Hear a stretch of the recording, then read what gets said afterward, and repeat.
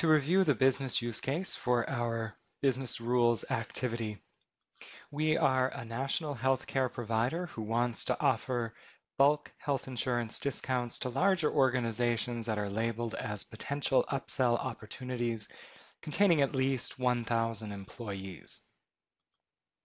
We're licensed in 4 states, and we can offer discounts to companies in these states only.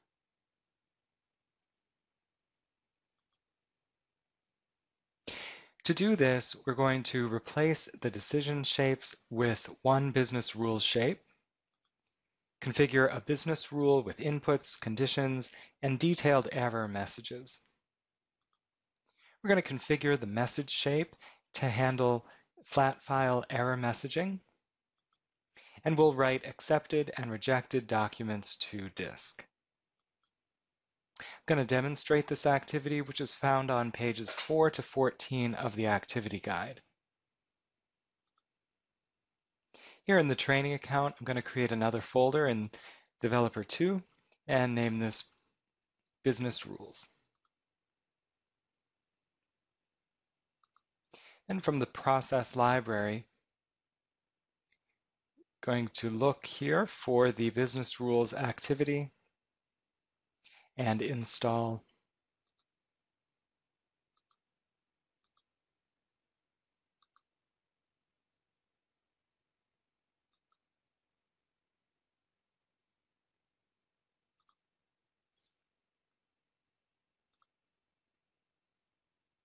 The business rules activity uses a reusable connection that's already in your training account.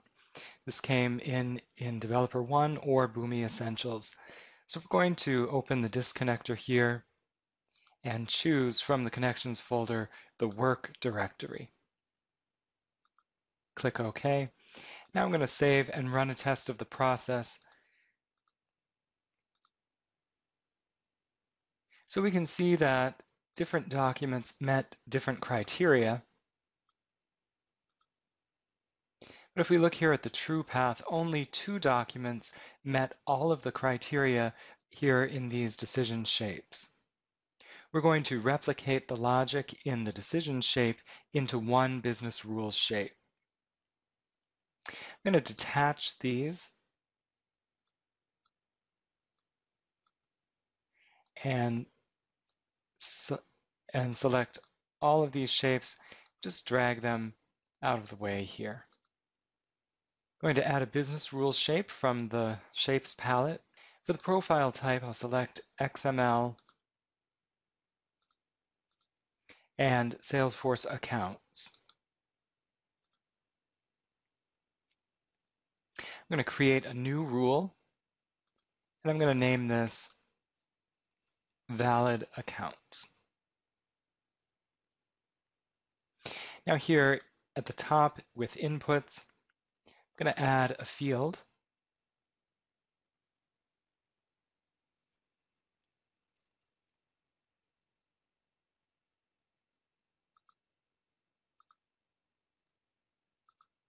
For the first field, customer type.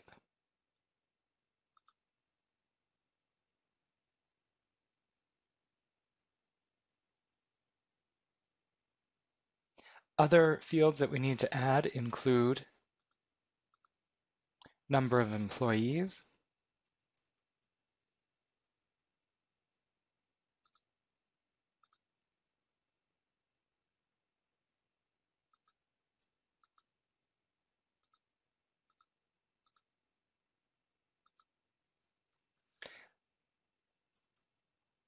upsell opportunity,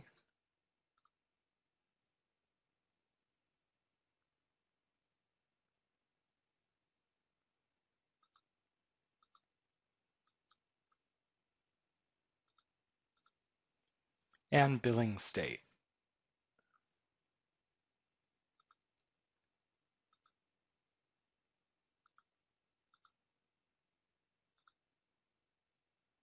Now I've added the inputs so I can set these conditions.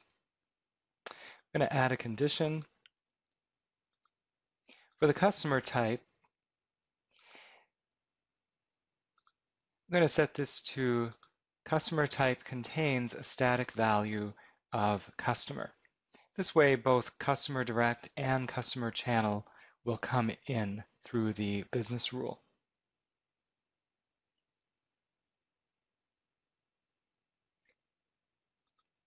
I'm going to add another condition here for number of employees. This will be greater than or equal to a static value of 1,000.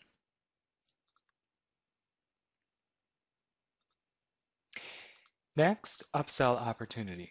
Could be yes or maybe. So I'm going to set this not equal to a static value of no.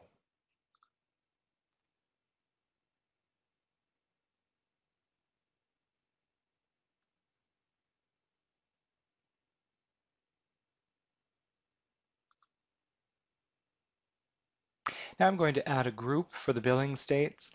The group level operator will be or.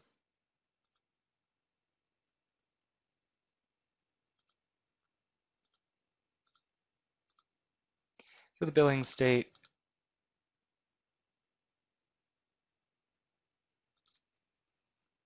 could be California,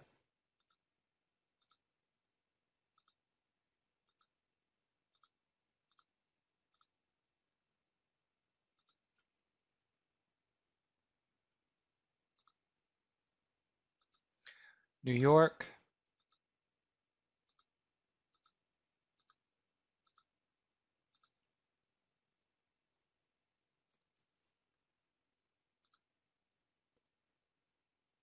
Illinois, and then our last is Texas.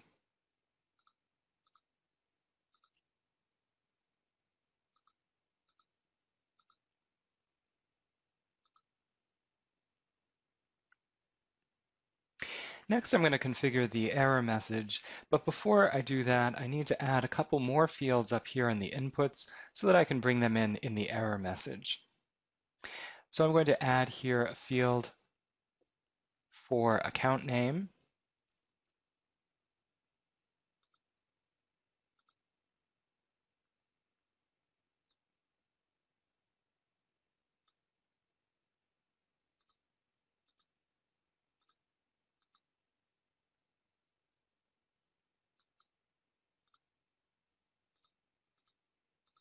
Next is contact name.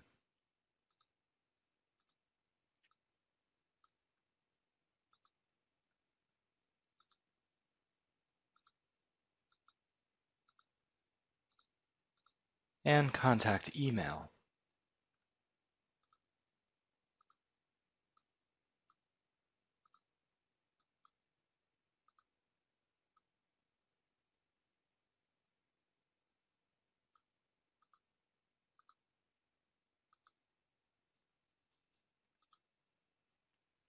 Now I'll type the error message.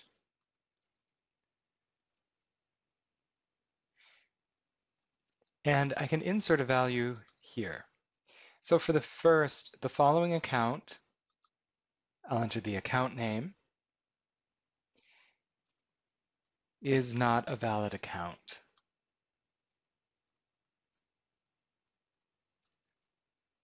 Reach out to the contact name,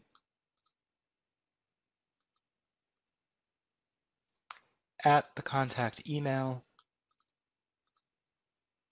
to inquire.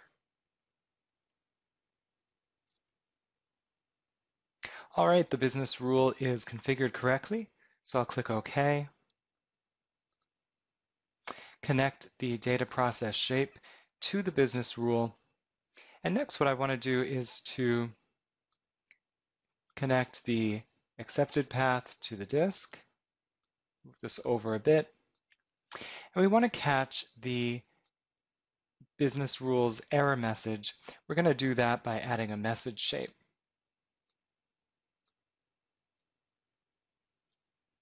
We'll combine documents into one message. I'm going to enter 1 in curly brackets. And then this will be a document property. Under metadata, we select base business rules result message.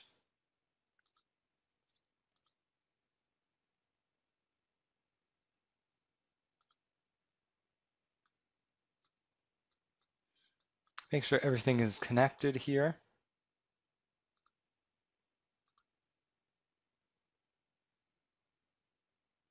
And now I can run a test of the process. And here in the accepted path, we see that only 2 documents were accepted as we hoped. And here in the rejected path, we can take a look. These are the other documents.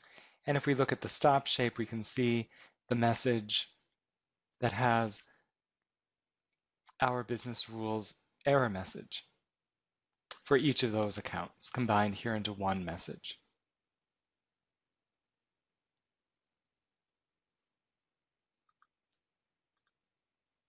Now it's your turn to complete the activity. It's on pages 4 to 14 of the activity guide.